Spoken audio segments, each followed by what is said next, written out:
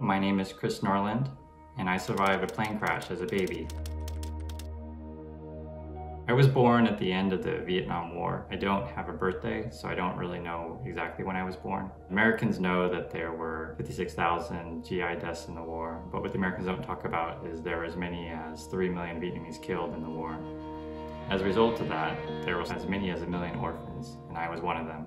The only paperwork that I had was a little 3x5 card that said the name of my orphanage. So I always knew it was Sancta Maria Orphanage in Saigon, and there were 3 names on the card. However, because I don't speak Vietnamese, I never really knew what the names meant. Later in life, I was able to contact one of the nuns in my orphanage. She told me that 90% of the children died in my orphanage, so I'm really lucky to be alive. Because it was at the end of the war, there wasn't enough food, water, and in fact, we didn't even have enough diapers, so they put us in buckets for most of the day. The one thing that the nurse told me was that every orphan was loved in the orphanage, and it's something I always remember that she told me. After President Nixon resigned, the North Vietnamese decided to attack and take over the entire country. And the Americans weren't going to fight anymore. Essentially, the war was over from the Americans' perspective. It was now President Ford, and he asked the American Congress to get money for what's called Operation Babylift. Operation Babylift was a series of airlifts in April 1975. It brought 3,300 Vietnamese orphan children to countries like the USA, Australia, Canada, and France. Although the official number says 3,300 children, no one knows for sure exactly how many children were evacuated. This was evacuation at the end of the war, so it was very chaotic. For whatever reason, I was put on the first plane out. It was a C-5A Galaxy, which at the time was the largest airplane in the world. The really big cargo planes, the one you see in the movies, the one you can drive a Jeep on into. Because I was a baby, they put me in a shoebox and they put that on the airplane passenger seatbelted us in. Our plane took off from Tan Son Nhut Airport. There were over 300 people on the plane, about 280 passengers and 30 crew members. After a few minutes in the air, there was a malfunction on the plane and the rear cargo doors blew and all the people in the lower half of the plane just fell to their deaths. Because I was young, I was in the upper half of the plane and therefore I survived.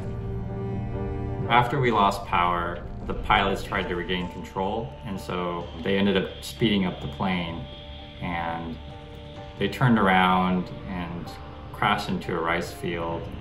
The plane skidded for about a quarter of a mile, and then skipped up back in the air, and then crashed into a dike. We were full of fuel, and the plane exploded into 4 parts, and everything caught on fire. The plane was about a mile from the road, so when the Americans sent in the rescue jeeps, they had to walk really far across the rice field. And the helicopters arrived, but they couldn't land, and so they would hover above us. There was just smoke and fire everywhere. They would lower 1 rescue worker at a time, rescue 1 person and bring him back up in a basket. But because the rescue operation was slow, some people actually survived the crash, but either burned to death or drowned in the mud. About 176 people survived the crash, and about 138 children and crew members were lost. Those of us that survived the crash were flown to the United States. This crash was the largest loss of life in Defense Intelligence Agency history until 9/11.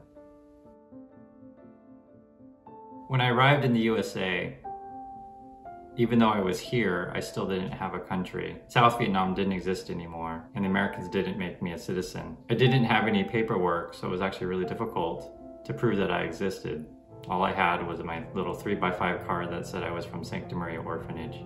After living 7 years in the USA, and I actually don't even know how old I am because I don't have a birthday, I was eligible though to apply for US citizenship. So I went down to the courthouse and I swore to be an American like all the other immigrants. I had to miss a day of school. The next day at school, my teacher said, "What did you do?" And I said, "I became an American." And I remember really clearly this little girl walks to the front of the room and reads me a Welcome to America speech. And every kid in my grade made me Welcome to America cards in crayon. You know, Statue of Liberty and the immigrants on boats. And this is what America is to me. After the events of 9/11, I joined the United States Navy to be a pilot. Growing up in the USA, people would always tell me that I was lucky to be here and lucky to be alive. And in my head, the way they make you feel is that America's the best place in the world and all the other countries are not any good. So I always felt like I was from a bad place. I felt like I was from a place where Americans got killed. Vietnam was never a place that was a good place. When I was in the military and I would meet Vietnam veterans, they were actually my flight surgeons, and they would look at my charts and they would see that I was from Saigon, and they'd always ask me about that. And I always felt shame because I didn't know much about my country. The thing that they'd always tell me is that Vietnam's a really beautiful country. You know, for years, everyone would always ask me if I would want to go back and things like that, and it just always seemed so far away. It seemed like another world.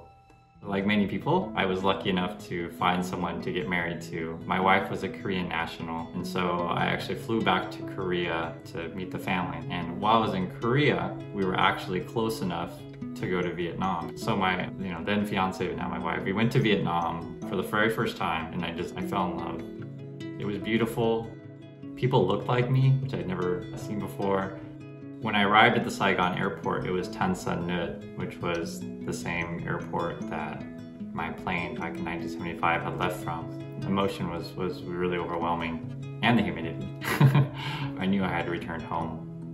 One of the things about being in Vietnam and being in Saigon that's different than being in the USA is everybody knows about the plane crash and everyone knows about people like me. One of the things I wanted to do is see if I could find my orphanage. And so I did some Googling and things because I knew the name of the orphanage, and I found the address, and as it turns out, my orphanage was in the same neighborhood that I chose my apartment. It was different than what I had imagined. The place just felt like there was love there. And I understand now when the nun said that they loved every one of us, and I felt that when I was there. You know, people always ask me if I want to find my parents or find my family, and I've come to accept that I don't have anyone. When I discovered the location of my orphanage, there was a little bit of hope that maybe I could find my parents or something.